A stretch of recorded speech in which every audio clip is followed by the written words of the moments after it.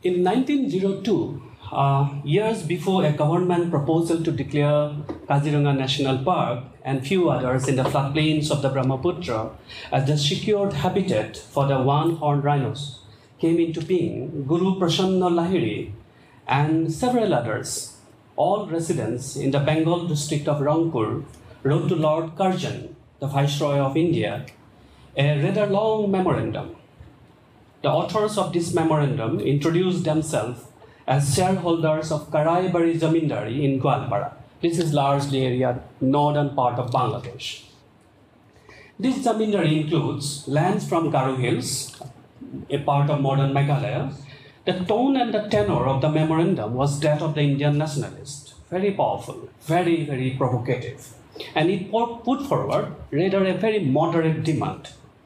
Lahiri's demanded that compensation given out to them in lieu of their exclusive right to hunt elephants in their zamindari should be reconsidered.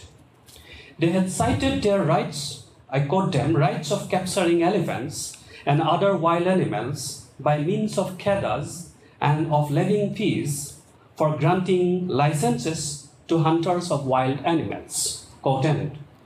The government dismissed the claims of the zamindars, but not before swimming through a fiercely contested legal dispute spreading over several decades, almost for 3 decades. This was not something unique. Throughout the 19th century, the zamindars of Gwalpara, then the government disputed each other's rights over the elephant hunting. If the colonial government wanted to stake its monopoly right in the elephant hunting and trade, the zamindars considered elephants both as a source of earning as well as a marker of their territorial authority. What we see throughout the second half of the 19th century, a series of prolonged legal disputes over absolute property rights over the big animal. Behind the fat and the very voluminous legal proceedings, minute details of elephants, one can find rich and complex ecological details of a region and an animal which help us to understand an environmental history of Asian elephants in India's northeastern setting. To be fair, there are rich histories of relation between environment and law, but my interest today is to explain how the complex environmental history of a big herbivores are interwoven with the contested history of colonial state-making process.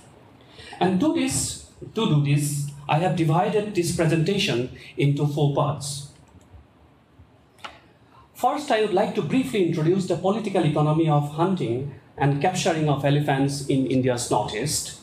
In the second part, I have explained a complex forested and agrarian landscape where elephant finds place to live in. In the third part, by drawing on the rich details of the Karaibari Zamindari dispute, I discuss the complex negotiation through which Gwalpara Zamindars laid their claim of exclusive rights to hunt and own elephants.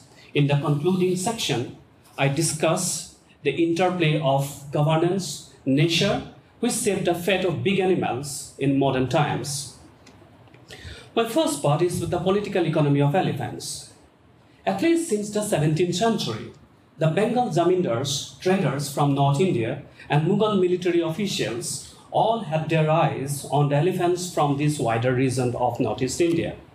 Why elephants were present here in abundance, I have limited expertise to suggest, but I'll shortly introduce a broad picture of the changing agrarian landscape. Elephants in Eastern India had many roles to play in the pre-British era. As a war animal, as a royal gift, symbol of royal prestige, and source of profit for a few individuals. Within the geographical territory of Assam, the capture and domestication of elephants acquired much sophistication during this period. The capture and domestication of elephants acquired sophistication, and accounts of large-scale transportation of elephants from Assam to the Mughal India in Delhi is widely available. Elephant capturing, domestication, and human-elephant relation often became part of a deeper social meanings, including wide range of elephant songs. Composed by popular ballad composers Such songs were part of a social life of large numbers of communities. Parallel to this, the handicraft industry, specializing in ivory, also flourished in this region. The pre-colonial knowledge of elephant came from local practices, understanding, and observation. Apparently, such knowledge had two utilitarian perspectives. One was for the protection of paddy fields, and other one was for their capture, management, and domestication. All these had passed into oral as well as written tradition. Large corpuses of folklore from Western Assam are proof of the extensive transmission and use of local knowledge about elephant. The Hasti Vitternabad, which is very popular and well-known text for all of you, an ornamented early 18th century manuscript prepared under the direction of the Ahom kings, exemplifies the extensive knowledge of the Assamese on the health and the well-being of the elephant. The manuscript, now available in the printed form, meticulously describes the several methods of elephant keeping, its breeding, domestication. The manuscript hints at how no one in particular was the chief patron of the elephants. Patronization was to be supported both by wealth and social sanctity. Trade in elephant allowed individuals to gain both economic and the social capital. These classes of people came to be known Hati Thoni in Assamese vocabulary. Amongst the chief agents of Assam elephant management and capturing in Assam were the religious heads, the Gusais and the Vaishnavite priests. They were also the chief owners of hunted elephant. Many of them lived on the profits earned from the elephant trade. The social practice of elephant hunting by the religious head continued even in the post-independent period. Then zamindars, Mughal officials, traders all had their eyes on the elephants from this wider region. Elephant from this region suddenly acquired significant commercial importance since the 18th century, in the shadow of new economic and expanding colonial forces. Indian princely rulers, zamindars, European traders, and East India Company officials all found comfort of travel and better social status in owning elephants. Elephants from this wider region met with new destiny. In 1770, Robert Lindsay, an official of the East India Company in Sylhet, which is in the south of Western Assam, and popular hunting ground for elephants, mentioned how, and I quote him, in those days when the country demands for them, either in the war or department or parade, Lindsay described the profitable trade in elephants. The average price at a distant station was from £40 to the £50. When sold singly, their price varies as much as Highland pony to the first Newmarket racer, quote ends. The elephant then definitely came to play an important role since the early 19th century.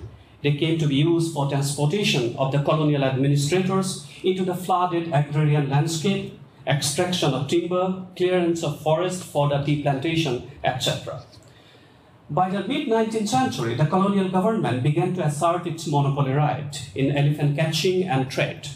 By 1855, the colonial government moved towards new rules declaring methods of elephant catching as state monopoly and a state subject. Debates over the ownership of elephant continued for another 2 decades. Officials continued to emphasize the absoluteness of the right owned by the state over elephants. By now, the colonial government had firmly asserted that, and I quote them, elephant is in Assam a royal beast and can only be hunted under government license, quote end. While such claim did not go unchallenged, at least till 1873, there was no distinct set of laws about the ownership of elephant. On the other hand, since the early 19th century, the government managed the tasks of hunting and management of the elephant while they were captured through either kheda or government leasing out system. The responsibility of supervising the capturing and training of elephant was entrusted to the kheda establishment based on in Dhaka, which came into the existence since the early 19th century. The kheda fulfilled several tasks. It monopolized the capture and trade in elephants and eliminated ferociously the community customs and practices. As a sequel to this high-end drama, over elephants. In 1879, the Elephant Preservation Act was enacted in India and soon extended to Assam. The Act clearly recognized the superior and exclusive rights of the government. Hence onward, elephants became a protected species all over British India, though they could be sought in the private lands, or if they proved to be dangerous to humans.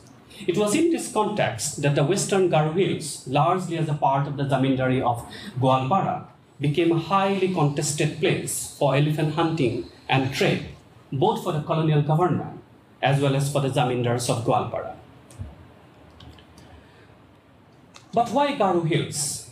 About a fifth of the known world population of the Asian elephant, please correct me if I am wrong, are found in the northeastern region of India.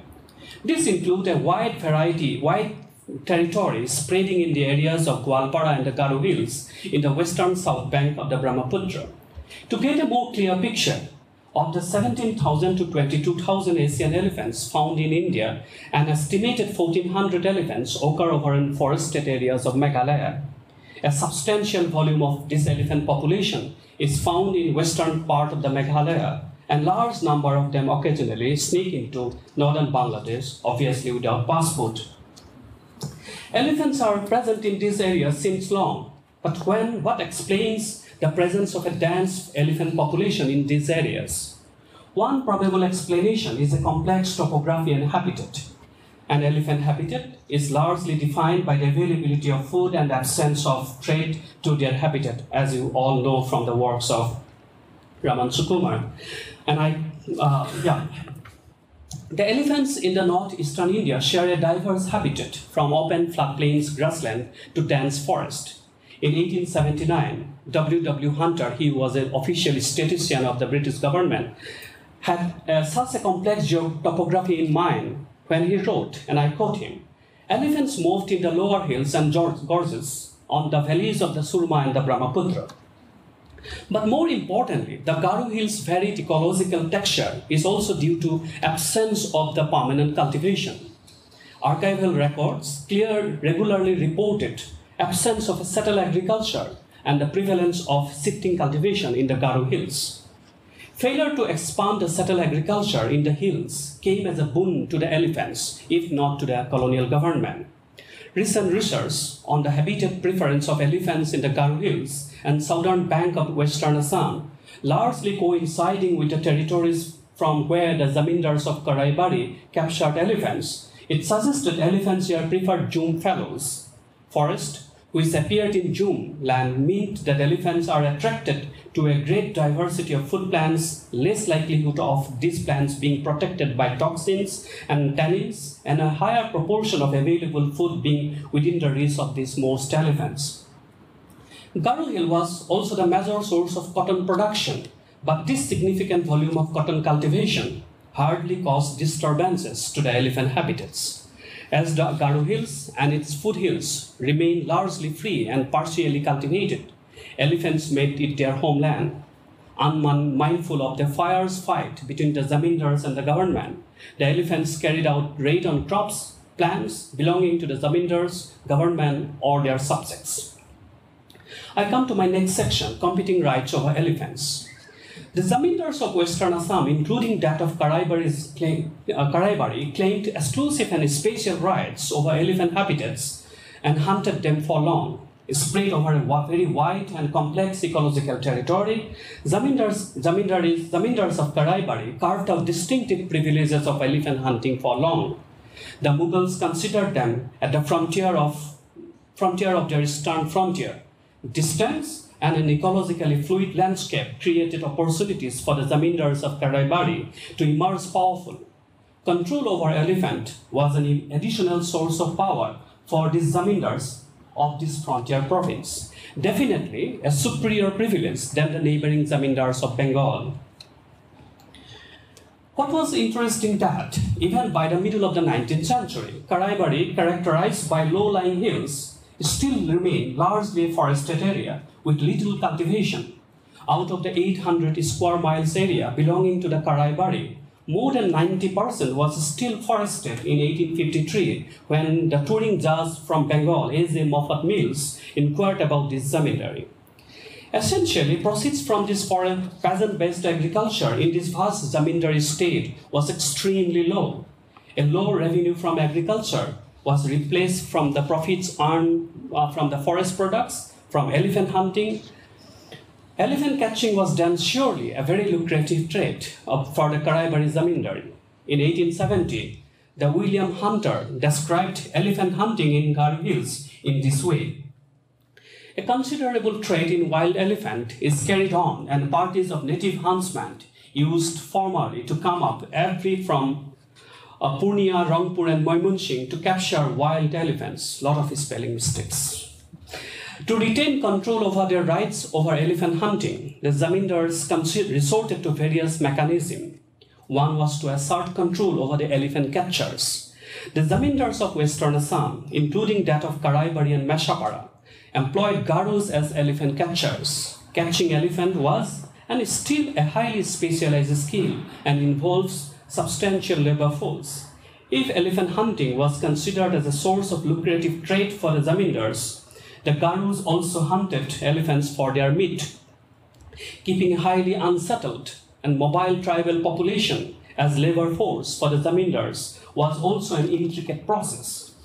Meanwhile, after the extension of the authority of the East India Company into these areas, the Karaibari zamindari underwent several economic constraints. The zamindari was auctioned off, and subsequently it was partitioned between several shareholders. This made the Karaibari zamindari highly vulnerable, and its survival was at stake. The new absentee zamindari shareholders now tried their best to retain their right to hunt and trade in elephants as the only way out. Any decline in income from such sources was considered a direct threat to their existence. It was inevitable that they would resist any such attempt which threatens their economic and the political and the cultural privileges. However, since the second half of the 19th century, such prerogatives were challenged by the Assam administration, and in 1867, for the first time, the hunting rights were prohibited. Actual challenge, as I said earlier, came in the form of Elephant Preservation Act of 1879. Extension of this act into the zamindari of Gwalpara Karaibari was sure to raise hue and cry. Guru Prasanna Lahiri and others, the angry Karaibari zamindars, protested before the Assam Chief Commissioner, saying that the manner in which the conditions and under which the profits of our elephant mahals have been realized and the exercise of our rights interfere with. They were not alone. Several zamindars having territorial claims over the Garo Hills have already put forward similar claims. In 1886, the Meshapara zamindars filed a lawsuit against the government seeking a declaration of their exclusive right of catching wild elephants in the Garo Hills, and also their right to appropriate, and I quote them, the entire profits of their said hunting operation without rendering any account to the government. Dismissing the notion of exclusive rights of zamindars on the elephants, George Anderson, the superintendent of Kheda operation in Dhaka, had categorically argued that the government had the exclusive right of hunting of elephants in these states on the ground that elephant is a royal beast and therefore belong exclusively to the crown, and if not exclusively, that the crown has an indefeasible rights to hunt him. The Assam administration refused to extend the rights claimed by the Karaibari zamindari. In an agreement signed in 1878, it was ascertained that henceforth the government of India do not hereby recognize the right of zamindar of the Pargana of Karaibari to catch wild elephants. The exclusive rights to hunt elephant in the Garo Hills claimed by the zamindars was probably disputed by the Garos. Garos exacted a fine or cess, variously known as the Marang money or Mati Khazana, for catching each elephant killed or captured on their lands, whether by the zamindar or by the foreigners. The Assam administration categorically refused to extend these rights to the Karaibari zamindari. In 1875, in the absence of no legal framework entitling the colonial government to assert its exclusive rights over elephants, opinions began to differ. Rather than an exclusive right to be exercised by the government, offer of compensation was also made to the zamindars. Such conciliatory approach emerges both from the absence of sovereign right of the government as well as practical difficulties of ensuring control without taking the zamindars into confidence.